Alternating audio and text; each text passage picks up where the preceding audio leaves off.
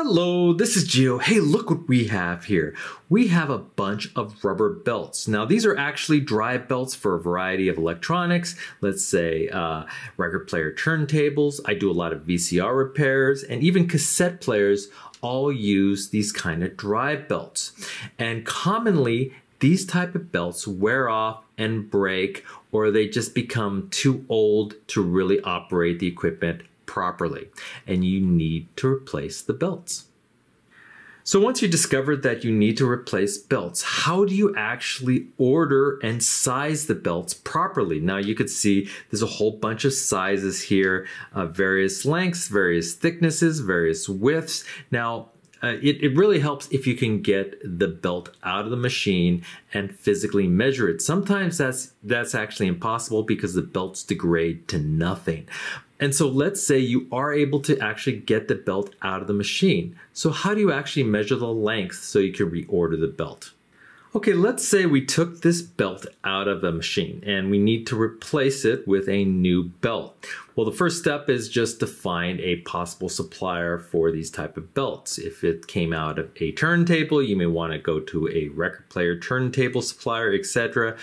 Or just Amazon, you can find a variety of belts. And usually the manufacturer or supplier will tell you how to measure the belt for the proper size.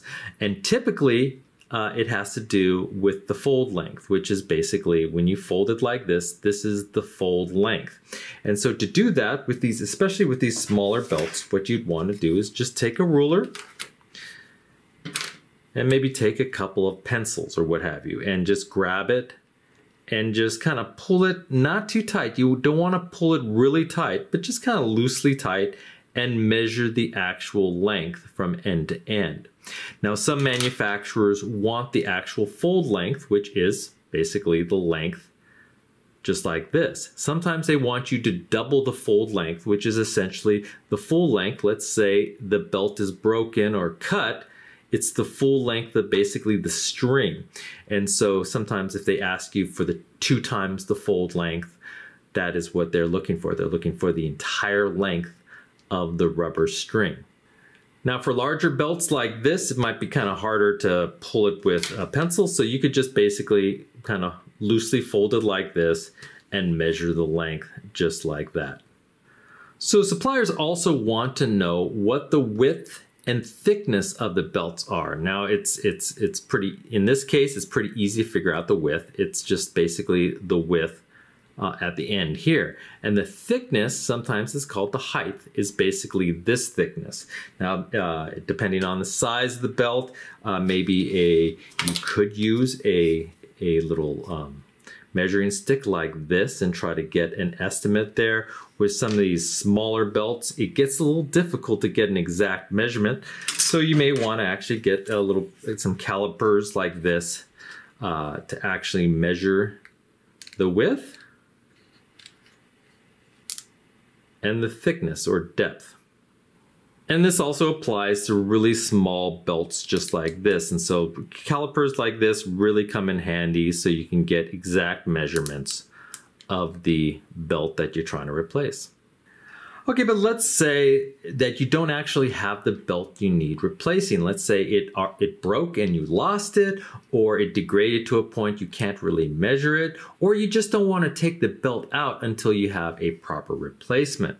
Well, in that case, for a simple 2-pulley system, let's say you have a large pulley and a smaller pulley, it's pretty easy to estimate it. Basically, you want to just physically measure the diameter of the larger pulley and the diameter of the smaller pulley, and basically measure the distance from the center of one pulley to the center of the other pulley. And then you can use this simple calculation here to calculate the length of the belt that you need to replace. So this calculation is essentially good enough. It's not the perfect exact calculation. This calculation right here is a little more exact, but it's more difficult to calculate, and it really doesn't matter. You can use the simpler calculation to calculate the length. And there you go. That is how you measure or calculate the length of the belts you need to replace. Again, the different suppliers may ask for different numbers. Just verify what kind of lengths that they are looking for. But this video hopefully will show you the basics. I hope this video helped you out, and if it did, please hit that like button at the bottom of the screen and even consider subscribing to my channel. I have many more videos to come. Bye-bye.